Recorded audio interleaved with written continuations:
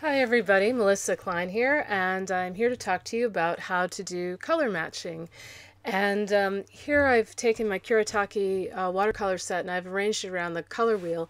And there was this red brick color that I couldn't place on, anywhere on the wheel because I said, this is a combination of at least three different colors, which would be, red, blue, and yellow ochre.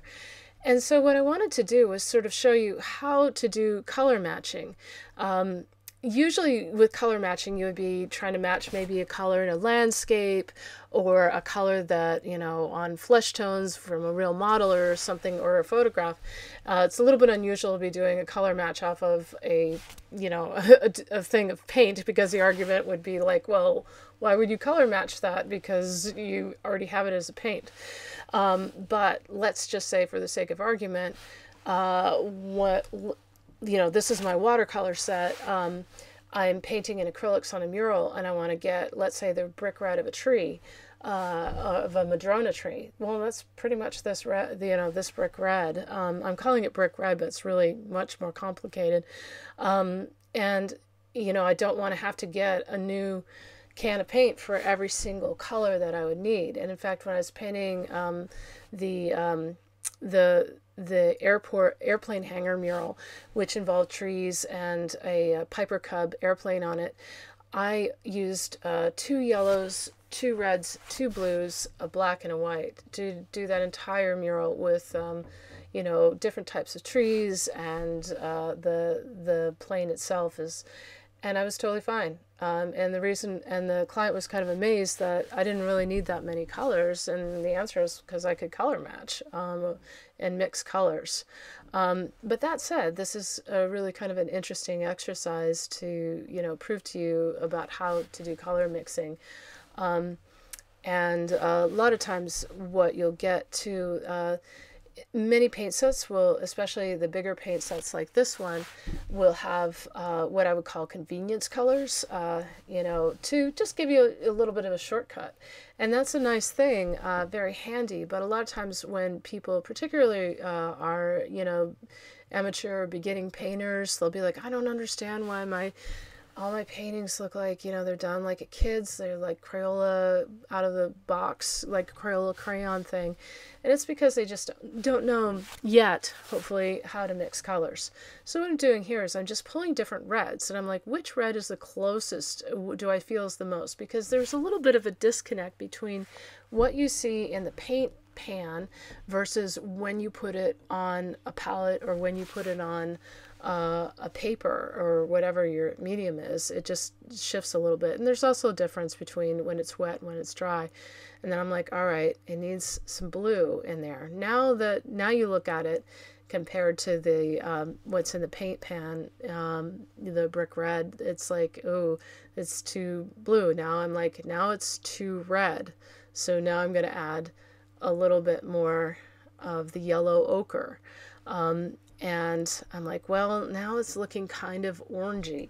So how can I get orange? And I'm going, doing the blue. And it's funny because as I'm narrating this and watching this, like, I just know what I'm going to do because I just know that if it looks too one way, like too red, then you can add more blue. If it looks too, you can just add what's across the color wheel. Now here what I'm doing is I'm testing out my blues because, as you can see, I've got anything from like teal blue to, sky blue, more of what you call sky blue, and then I'd go for the indigo blue. The indigo actually has to me a little bit of black in it even too, so that even might be a little bit of a convenience. Here I'm adding a little bit of orange because I'm just feeling like it's looking a little bit too. But notice that I'm getting closer. I would say comparing what I have in the palette to what's on the paint pan, now I'm like, it's a little bit, it's, now it's looking a little bit dark and a little bit too red, which says to me like,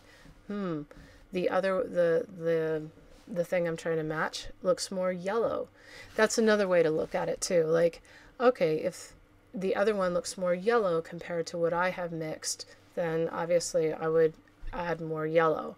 So just kind of keep asking yourself, like, if it looks, what color could I add to make it push this color that I'm mixing closer to it? So here I go, I'm adding more yellow.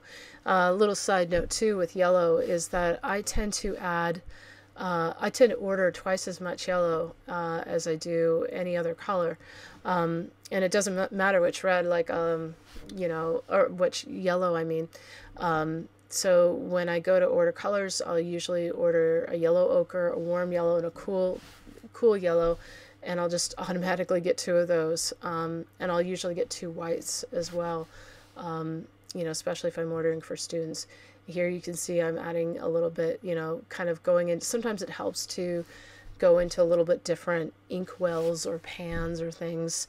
Sometimes it helps to just go start fresh. If you're like, wow, I seem to have mixed this, large amount of something that is really not close to what I want.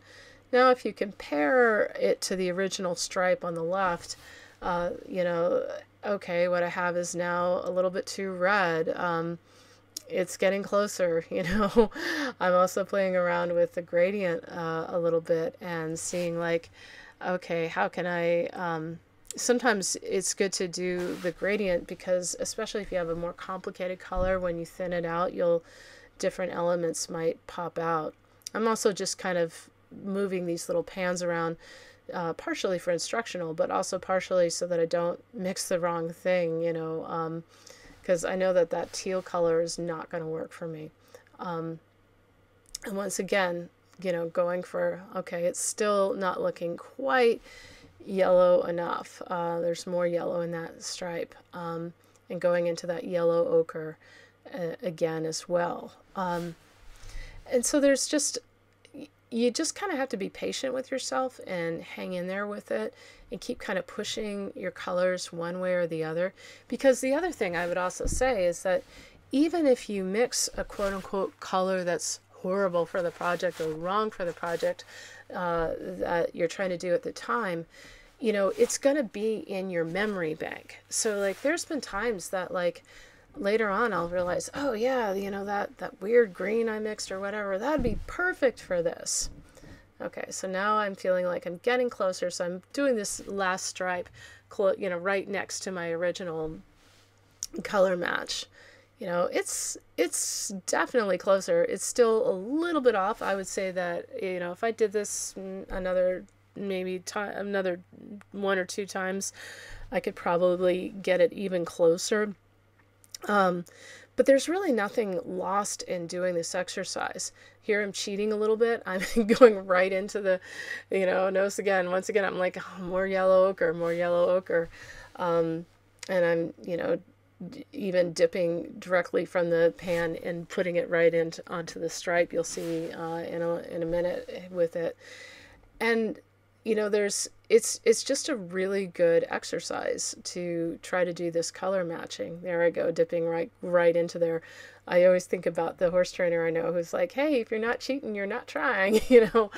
Some would be like, oh, you're cheating. I'm like, no, I'm not. I mean, yeah, I am. But did you match your color? Yes. Was there any rules about how you got it to match? No. So, give yourself some liberty to play around with that to get it there. And here I'm just kind of pulling. These are the main colors that I use. So I use 4 different colors to get this, brick red. So I was right. Ha! I proved it. Play around, find something that you can hold next to your painting or your color swatches as you mix them so you can really compare it. And good luck. I look forward to seeing you on Zoom.